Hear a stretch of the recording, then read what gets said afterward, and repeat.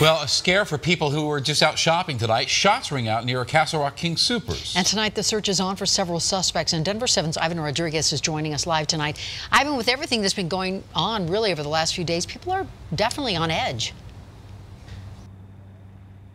And Shannon, good evening. For those people who were at this gas station during that shooting, it was definitely a scary situation. Castle Rock police say around 7 tonight there was an argument between these 3 men who were caught on security camera footage and one other man at a King Soopers gas station.